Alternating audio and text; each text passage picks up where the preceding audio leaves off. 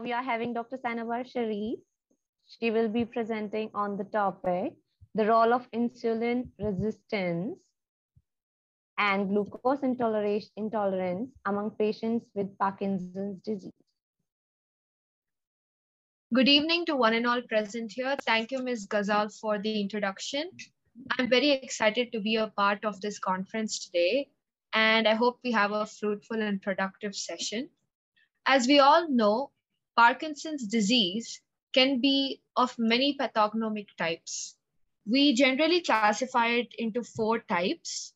The first type is the primary or the idiopathic Parkinson's disease. The second is the Parkinson's syndrome. The third is the secondary Parkinson's disease, and the fourth is the familial neurodegenerative diseases.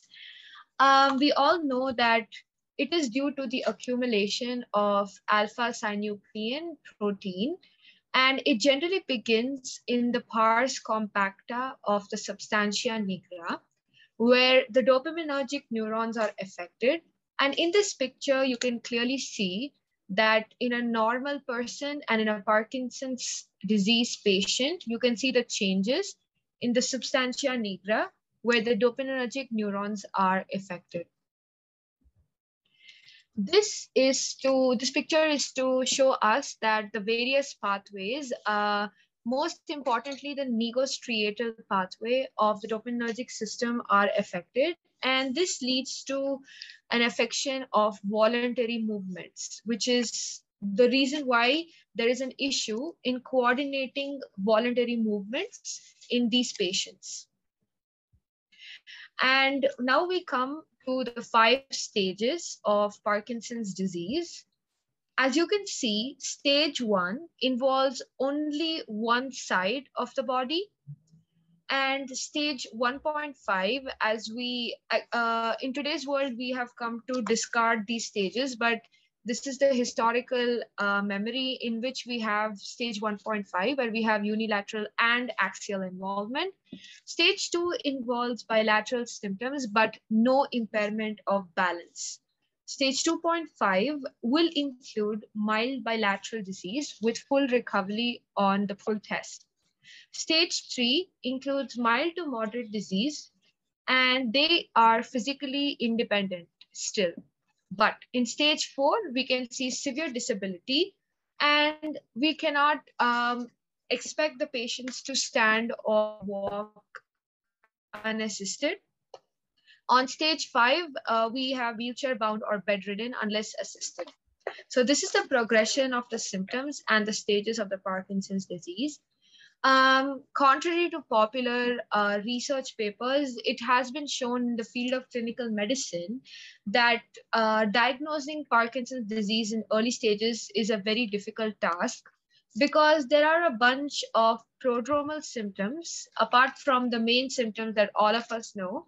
Like the most common symptoms include the tremor of the hands even at rest, or shuffling gait as we call it, where the person walks in unbalanced small steps and the feet are curved in a characteristic way. Apart from this, we have other signs and symptoms like low mood, a softer voice, different kinds of aphasia or problems in speech, bradykinesia, which means slowness of movement, tremors, sexual dysfunction, and a characteristic sign which is called Parkinsonian mask, which means the lack of facial expressions in these kind of patients. It also involves drooling, cogwheel rigidity, and shuffling gait, as we already have spoken about. And these are the early signs of Parkinson's disease.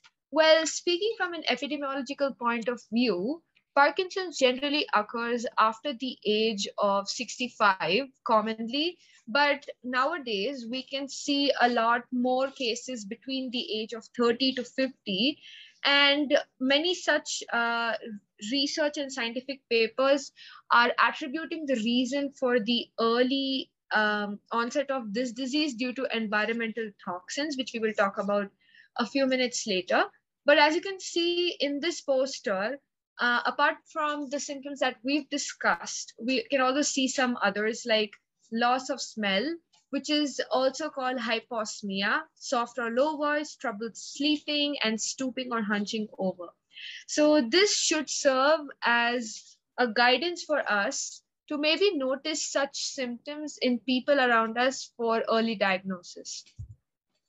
And in this picture, you can see the handwriting changes before the administration of levodopa and after.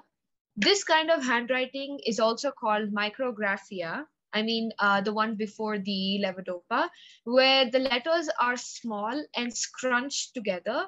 And we can see that the handwriting changes are one of the earliest changes. And in this, we can see the picture, the graphical representation, where dopamine level in normal neurons, and in the case of affected neurons, it's less. But it's a gross oversimplification of the pathogenetic mechanisms which we will discuss. But this is what you should know, that there is low dopamine in these pathways. Now we can talk about the risk factors, which involve both genetic, both environmental, and other factors. So in the case of gender, we see a prevalence of male over female. And in the case of age, as we already discussed, it's above the age of 65 more commonly. And as it might come as a shock to most of you, there are certain protective risk factors in the sense that smoking and caffeine are considered to be protective in the case of Parkinson's disease, which we will see now. But exposure to high dairy and milk intake is actually a potential risk factor. So we can see in this picture how we have high cholesterol levels or low urate levels, which are potential risk factors in the mechanism of pathogenesis. In this picture on the side, we can see the anatomical changes in the lobules, especially in the midbrain. And now to talk about the balancing of the two factors. So in this case of the genetic causal factors, we can clearly see that pesticides, which counts as environmental toxins, intake of dairy, any kind of cancer, and traumatic brain injury can lead to an increased incidence of genetic causal effects. Whereas the inverse risk factors, which are contradictorily positive in this case. So we can see smoking, caffeine, urate, physical activity, ibuprofen, and calcium channel blockers in the case of Parkinson's disease. Now, we think that the etiology of the Parkinson's disease is idiopathic, but we can identify a few theories. The first theory can be the dual hit theory, where genetically susceptible individuals, when exposed to toxins or exposed to certain conditions like a traumatic brain injury, can lead to the disease. Or we can see that increase in the reactive oxygen species or the misfolded alpha synuclein, which can behave in a prion-like manner. So either we have some neurotropic virus which enters the brain through the nose or through the GIT and behaves in a virus destructive manner, destructing these parts of the brain which are affected with, which are concerned with voluntary movement. Or we can have the accumulation of the misfolded protein aggregates, alpha synuclein. And this can lead to the formation of Lewy bodies, which are commonly known, and these behave in a prion-like manner. So we can see that despite the striatal dopaminergic neurons are considered to be the most vulnerable part of the CNS. And this is because of the fact that even though brain is 2% of the body's weight, it tends to take up more than 20% of the body's energy level, even at the stage of resting. And within the brain, the striatal dopaminergic neurons are very high metabolic because they have an autonomic system. And to regulate the system, they require a high amount of energy. So whenever there is a block in the distance between the demand and the supply of oxygen and other nutrients, like maybe glucose, then these neurons are the first to get affected. So let's move on to our topic at hand, which is the role of insulin resistance and diabetes amongst Parkinson's patients. So in this picture, you can clearly see the cellular level biology of the receptors of insulin. And to make it clear, insulin also targets the brain with GLUT4 receptors. And insulin has a lot of metabotropic or neurotropic functions in the brain. We generally have identified a few mechanisms or pathways through which insulin works, and one among them is the phosphatidylinositol 3 kinase pathway, which tends to activate or phosphorylate the tyrosine kinase pathway, and this is how insulin is received or sensitized through the receptors. But in the case of aging, where neurodegenerative diseases are more common, both in the case of Alzheimer's, which is the most common, and Parkinson's, which is the second most common, we see a downregulation of these insulin receptors that you can see at the top left corner of the picture. There is a downregulation of these receptors, especially in the occipital region. I'm sorry, there is a upregulation in the occipital region, but there is a downregulation in the substantia nigra.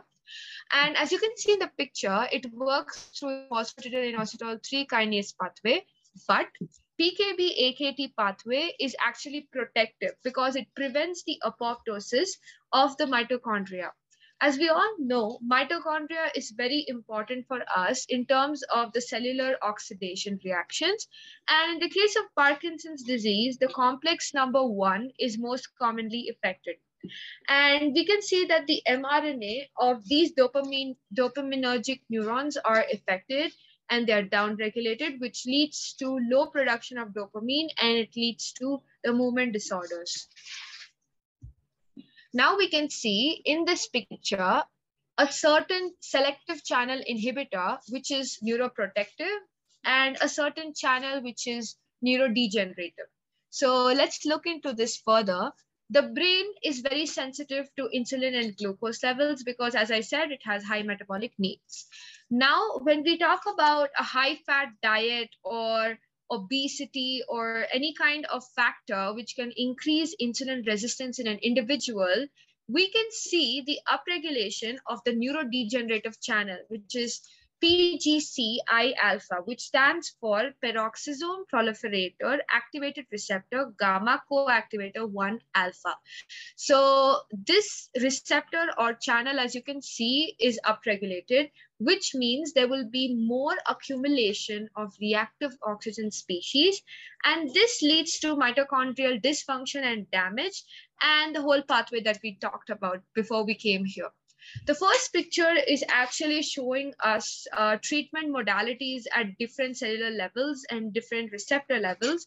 As you can see, they've mentioned exenatide, metformin, pioglitazone, which are different mechanisms of drugs that are used currently in diabetes. But as you can see in this case, that there is a neuroinflammation process which has begun. And this is due to the activation of TNF-alpha, IL-6, or IL-1, which are main mediators of inflammation. So these activate the microglia, which are considered to be the macrophage-like cells of the nervous system. And all of these points, as we can see, checkpoints, are essential for us later when we are trying to figure out drug therapies. And this is just a picture to show you the different actors involved in this case of the pathway where the insulin resistance causes dysfunction of the mitochondria. And in the case of the insulin resistance, when we have apoptosis, we also have other factors such as increase in the gluconeogenesis or increase in the lipogenesis, which leads to increase of free fatty acids because of the breakdown of the fats due to the adipokines. And we can also see an increase in the inflammation, but not only limited to the brain. As you know, that diabetes is a multicentric disease where different organs are targeted, whether it is the eye or whether you can consider the pancreas or you can even consider the muscles. These are the different checkpoints, as you can see in the picture, where we will have insulin deficiency, and resistance in different types of diabetes. This leads to an increase in the inflammatory state of the brain. So this picture, as you can see, SNCA stands for alpha synuclein protein. It is actually related to PLK2, which is polo-like kinase 2, and this is also a degenerative protein which is involved. So if we have a high-fat diet or other kinds of factors which lead to the insulin resistance, the PGC-I alpha is activated, and this leads to increase in reactive oxygen species, and this leads to a depolarization of the mitochondrial polarizing membrane. And in this case, we can see PLK2, which leads to alpha-synuclein activation. And when this gets activated, it gets aggregated. And when it gets aggregated, it develops Lewy bodies. So this is the whole pathway through which it works. And now this is a study which is very interesting, and it's been done a few years ago, where 154 patients who are clinically diagnosed as non-diabetic Parkinsonian disease patients were tested for their fasting blood sugar and insulin to help us understand how the prevalence of insulin resistance or the trends of insulin resistance among such patients. So there were a lot of factors which were taken into account, be it metabolic indicators, motor and non-motor symptoms of Parkinson's disease, like we just discussed, the quality of life based on different scores, and different index and indices which were used. So there was a popular formula called the HOMA index, which leads us to get information about how many patients have a reduced response to their own insulin, that is insensitivity or resistance as we call it. So their weight, height, everything was noted, and their cognitive performance was noted. In this case, we can see that about 2/3 of the patient, about 60% of the patient had undiagnosed insulin resistance despite normal fasting blood glucose and a normal HbA1c level, which is giving us an idea that it's a precursor, or as people commonly say, that it's a type of pre-diabetes which leads to the actual disease in the future. So you can see that this data over here confirms that this insulin resistance is more common among obese individuals than lean individuals.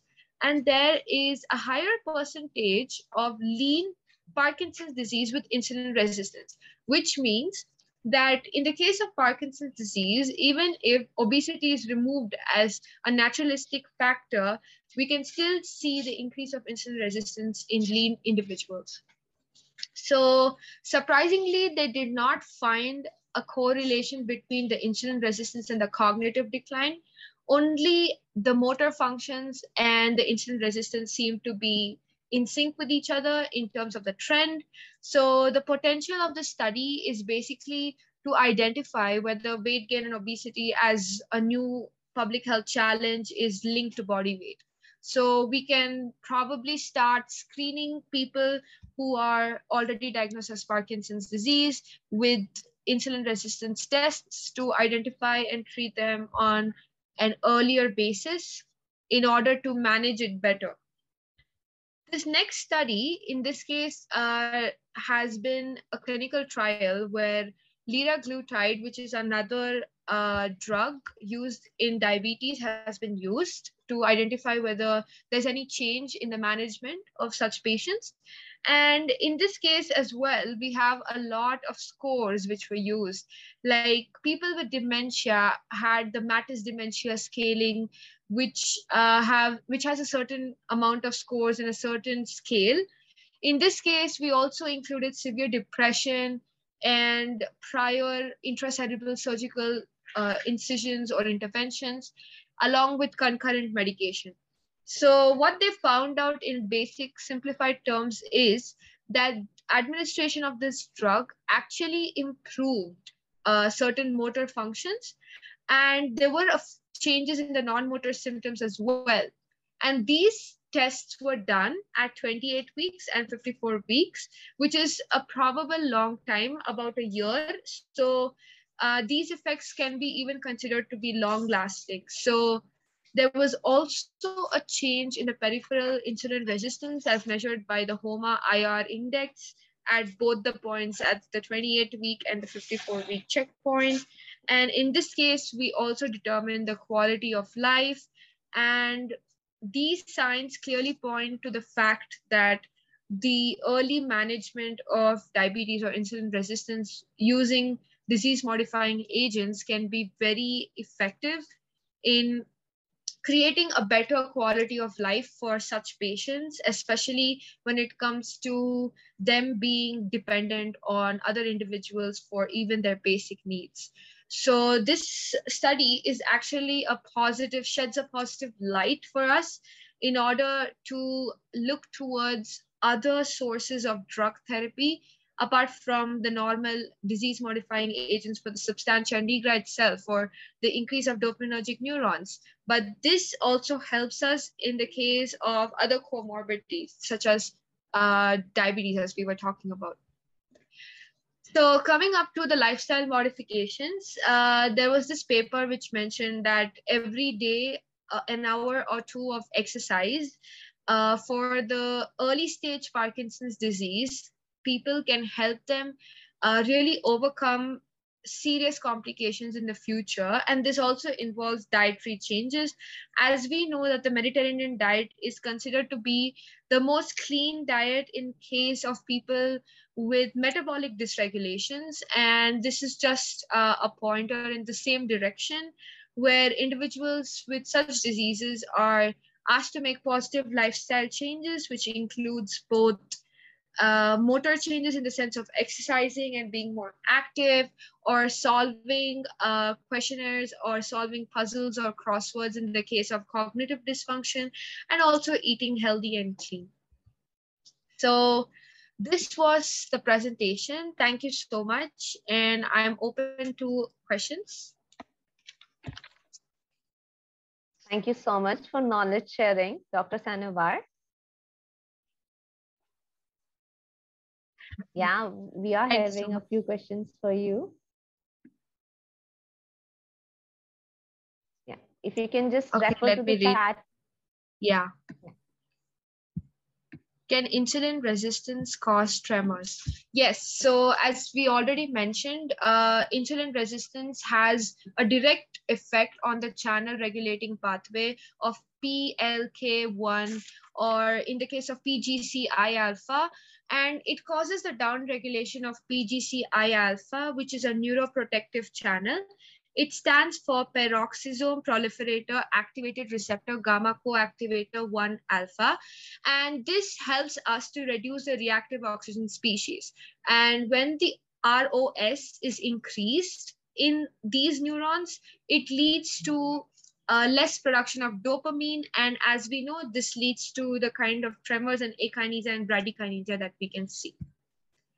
So can reduce glucose tolerance, which has been recognized as a potential risk factor, or there's increased scrutiny of insulin resistance, a pathological driver of neurodegeneration? Actually, there has been proven clinical studies in terms of rats. I haven't included that in this presentation, the rat studies or the studies related to the mice, because I thought it would not really be interesting for people who are not pathologists. So when a neurotoxin like MDDP1 was injected into the brains of such rats, we have identified, after doing a few lifestyle modifications for the mice itself, that it is an actual factor which involves. So these mice have been fed a high-fat diet for some time now, and after inducing this neurotoxin, which creates a Parkinson's disease-like stimulation for the mice, it also blocks the substantia nigra dopaminergic neurons. And in this case, we were able to see exactly how the neuroprotective channels were blocked and the neurodegenerative channels were upregulated, which leads to the ROS. So why milk can be related to PD? So there has been, there's not much information on this factor, except one thing that I read that can be a potential linkage to this answer, That is, when we have increased of lysosomal storage diseases, like in a person with an autosomal dominant or recessive form of lysosomal storage disease, like maybe, for example, Gaucher's disease, where we have glucocerebrosidase enzyme deficiency. In this case, we can see that products such as milk, which can have an effect on the diet, it causes a dietary impedance to the thing, to the whole metabolic dysregulation. This can lead us to creating or consuming such diet, which is causing an impairment in such diseases. So this kind of prion-like movement of the Parkinson's disease is related to the lysosomal storage disease, and that is why I think that milk is related as a risk factor, even though there hasn't been any substantial information or shedding of light in this case. So can you name me which mitochondrial complex 1 inhibitor that is frequently used to investigate the pathological degeneration of neurons associated? So I think the answer for this, it will be the rotenone and 1-methyl-4-phenyl tetrahydropyridine. I'm not sure of the numbers which are included in this. I'm talking about the MPTP, which is 2 well-known inhibitors of complex 1. And as we can see from the data, from the experiments where these two chemicals have revealed a dose-response relationship between the molecular initiating event and the AO adverse outcomes. So these are the two inhibitors of complex 1. Can hyperglycemic patient and Alzheimer's are more prone to Parkinson's disease?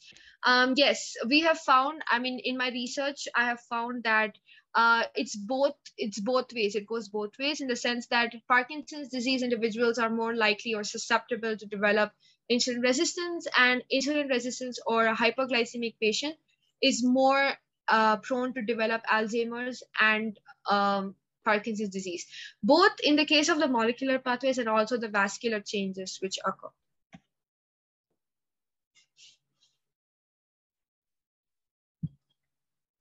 So yes, Dr. Kshitij says thank you, and I have read milk, yogurt, cheese consumption may be associated with faster disease progression in Parkinson's. Yes, so that is what's been said, but about the pathogenetic mechanism, there is not much light shed. So I hope I've answered your questions. Are there any more questions?